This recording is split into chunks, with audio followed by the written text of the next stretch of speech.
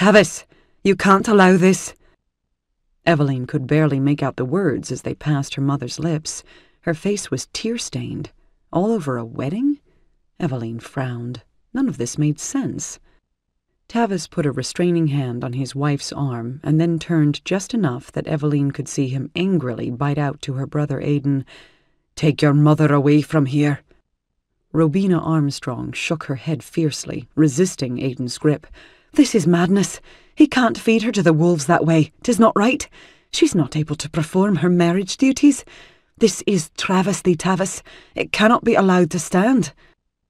An uneasy sensation prickled down Eveline's spine. She was starting to have a very bad feeling about just what had her family in such an uproar. Wedding? Her mother in tears?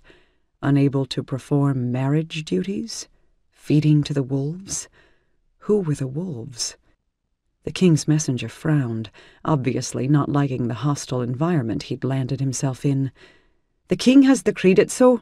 Graeme Montgomery and Eveline Armstrong will marry." Eveline clamped a hand over her mouth, even though she hadn't said a word in well over 3 years. The reaction was automatic, to quiet the silent cry that billowed up from her very soul. She whirled around, not wanting to witness any more. She fled the keep, nearly tripping down the stone steps in her haste. Gathering her skirts in tight fists, she ran over the uneven terrain behind the keep and into the grove of trees lining a stream that fed a nearby loch. Instinctively, she sought out the large boulder that jutted out over the water. There the stream ran faster, bubbling over larger stones and rocks. She imagined the sound, holding it like a fleeting memory.